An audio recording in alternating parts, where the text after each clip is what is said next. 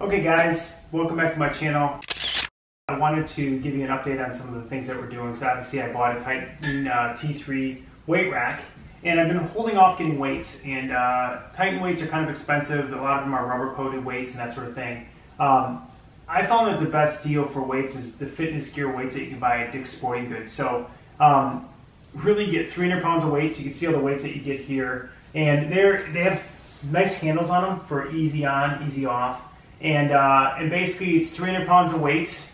You actually get with it a 7-foot bar, Olympic bar as well.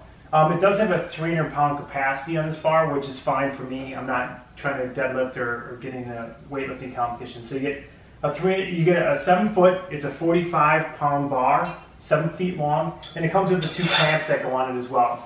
You know, there's a couple things that are a complaint about this weight set. One, they say the bar is not very good. They say that's not constructed very well, and under weight, like if you start adding 200-300 pounds, that you'll start seeing a bend to the bar. And so if you're lifting a bunch, you'll start seeing it where it kind of bends to the outside.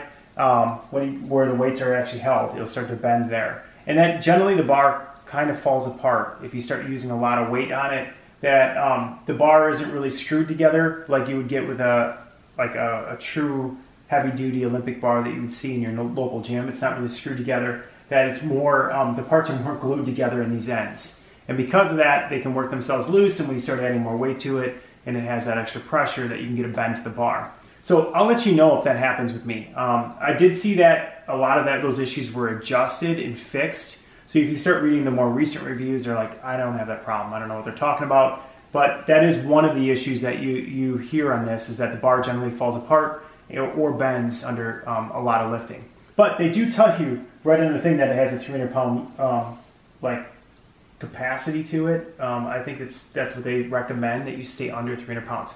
So I would just do that. And to be honest, it's probably not the best bar in the world if you want to be a heavy lifter and that sort of thing. But for me, in my gym at my house, 300-pound capacity is great. It's fine for me. It works for me. The other complaint is these clamps. You see these clamps everywhere. Honestly, you can get better clamps, right? You can get the nice clamps for it as well, which aren't that much money. I think the value really it's $248 at Dick's Sporting Goods. They're constantly out of stock. You have to really stalk their site to find out when they're in stock, buy them online, and they'll put them in your car. It's 5 boxes. It's really pretty compact. The only thing of length at all is this, but it fit in my smaller SUV and without a problem. And then basically the weights themselves, I mean, they are like I think they're like a cast iron weight. It doesn't say in the description what they really are, but I could see them being a problem for like rusting if you had them in your garage or something along those lines. I have them in a house. You know, I don't think that I don't have any rusting issues or whatever in my house. But it's 300 pounds of weights, so you get 2 45-pound plates, you get 2 35-pound plates, 2 25-pound plates, 2 10-pound plates, and you get 4 5-pound plates, and then you get these cute little 2.5-pound ones as well. So I'll end up buying a couple things here yet. I'll buy some posts. So the Titan T3 rack doesn't come with weight posts. I'll buy posts so I can actually just slide them on there. They'll actually help with some stability, so I'll add more weight to the bottom of the rack. I don't have it secured to the floor yet. I might do that, at least put a nice big piece of wood under it, secured to the piece of wood, and then put my rubber flooring over it so it's nice and secure. I have like a platform, if you will, lifting platform. So I'll probably do something similar to that. But for 300 pounds of weights, you cannot get a better deal than $248.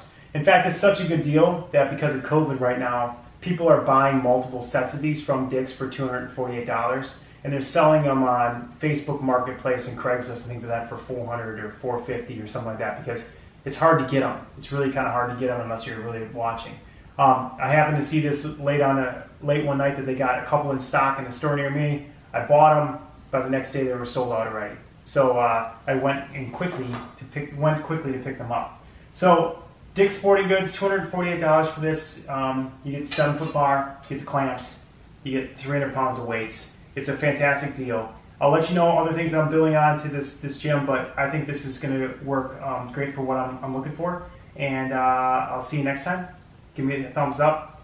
Give me any feedback you have on this. So, like I said, there's a couple things that are challenges here. Some people don't really like the bar. Big deal, you can buy a new bar. Some people don't like the clamps. no big deal. But the weights themselves, weights are weights. If you want to buy bumper ones because you want rubber ones or you have a rusting issue because you're keeping them in the garage, I understand. But for $248 to get this much weight and the bar and the clamps, it's a fantastic deal. So we'll see you next time. Subscribe, give us a thumbs up, and we'll talk to you again. Thanks, bye.